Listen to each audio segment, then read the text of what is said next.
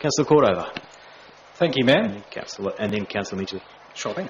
My question is about a job guarantee proposal. On Wednesday, the 23rd of September, the Parliament of Tasmania passed a motion calling on the government to investigate a job guarantee.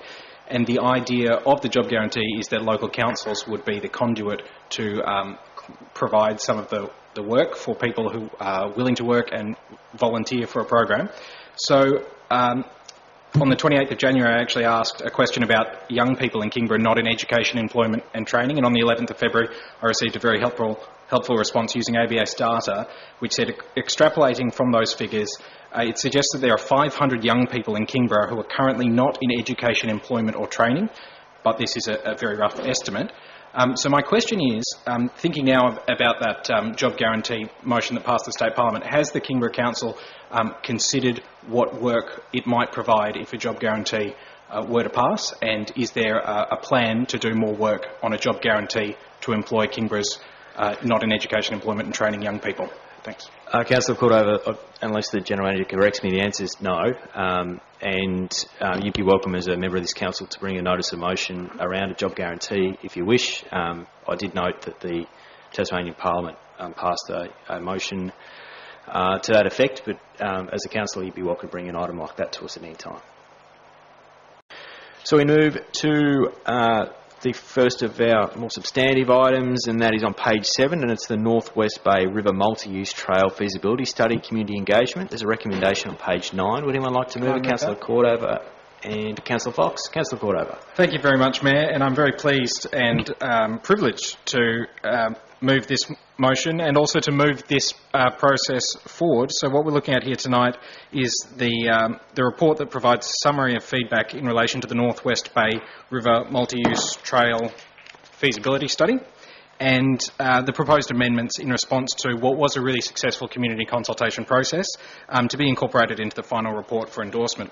So I am pleased to report that the key message here is that there is overwhelming support for a multi-use trail, with a total of 160 people being engaged in this process, contributing to 125 ideas, 474 voters and 25 comments via the Our Say platform. So this process ran for 4 weeks, and I think it's a terrific testament to the popularity of open space and recreational activities and improving health and well-being and getting out into nature.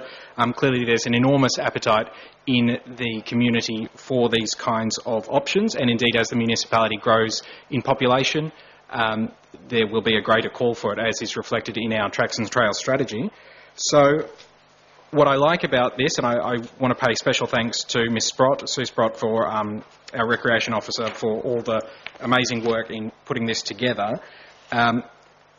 What we're seeing now is that rather than these things sitting on a shelf, we're now asking for some money to progress into the next stage and to incorporate some of the community concerns and also the community ideas that were there. So part of this feasibility study was to assess the natural and cultural values in the area and the corridor of the preferred route to enable the route to avoid and minimise any impact on significant conservation and cultural values, and so this is part of that ongoing work that will be undertaken. One of these findings, importantly, one of these findings of the feasibility study was that the trail can be routed and constructed to minimise impacts on natural values, and we will be doing further detailed impact studies that will be required to avoid any impacts to threatened flora and fauna or habitat, and detailed Aboriginal heritage surveys will be required as well. There was, as I mentioned before, terrific community engagement on this, and it wasn't without its criticisms and constructive criticism, I might add. So there were a few issues which have been identified, and some of those have been ameliorated going forward in the final report, but also there'll be plenty of room for those kinds of things to be considered. So what we're talking about here is different groups sharing the multi-use trail. There's horse riders, mountain bikers, walkers, and also there's maybe a third of people who responded to the survey talking about dog walking and the potentials there. But of course there's obviously environmental issues on the other side of that.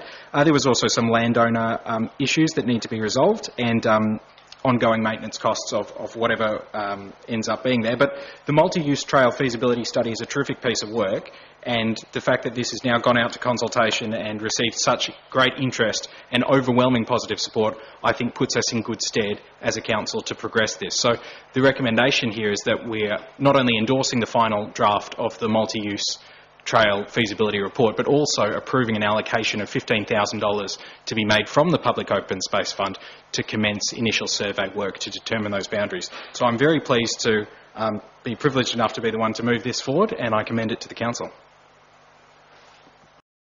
Councillor Cordover, to sum up. Thank you very much, Mayor. I'm really pleased with the tenor of this conversation. I think we've had a really robust conversation. We've heard some really good points. My takeaway here is that the report is really transparent about the issues that were raised, and there's really been a genuine attempt to get across all of those issues. And it is overwhelmingly positive, but also we all recognise around this table that there are some things we need to overcome. So what we've heard here today is taking learnings from history and learning from how we can do things better as we move forward. We know that there is a desire for action among the community, and that's reflected by simply the sheer number of 160 people engaged in the forum, 125 ideas, 474 votes, 2,000 unique visitors to that forum. Probably 1,000 of those were me checking the comments, because some of them were really positive and others of them were really clever and innovative. The ideas of connecting further to Kanani, Mount Wellington, the ideas about making sure that we do our due diligence with river crossings and maintaining the cultural and natural values, protecting the riparian zone.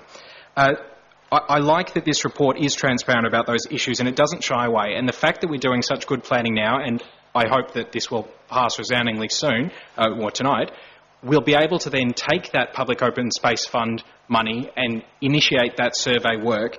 And by doing all this planning correctly, which we're doing now, I think we'll be in a very good position to seek external funding. And indeed, as Councillor Grace just mentioned, it's a great opportunity to increase the economic activity and the jobs growth within the municipality, because of course there's a huge appetite for getting out and about in nature, but doing so in a way that respects nature and is sensitive to cultural and natural values. So I think we've got a terrific opportunity here. I'm really pleased with how well it's come along so far, and I look forward to taking action on the next step. Thank you. Okay, the motion moved by Councillor Cordover and seconded by Councillor Fox is that Council A endorse the final draft of the North West Bay multi-use trail feasibility report, and B, approve an allocation of $15,000 be made available from the Public Open Space Fund to commence some initial survey work to determine boundaries.